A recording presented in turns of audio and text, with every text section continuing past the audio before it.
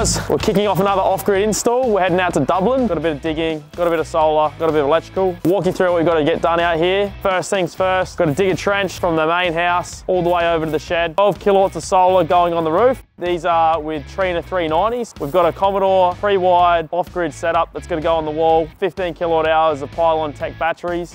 Let's get it done.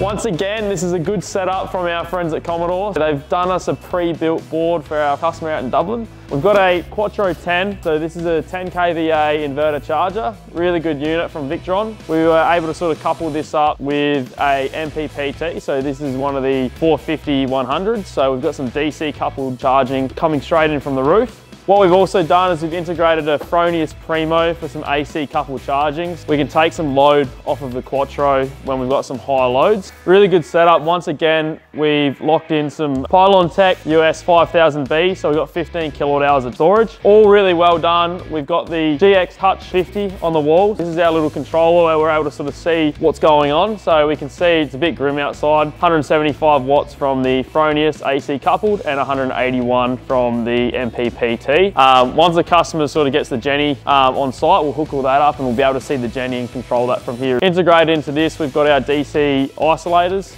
from our solar, and we've got our DC isolators coming in for the batteries and for the MPPT. So all in all, really good setup, really fun to install, really super easy. Once again, all pre-done from our friends at Commodore, so check it out.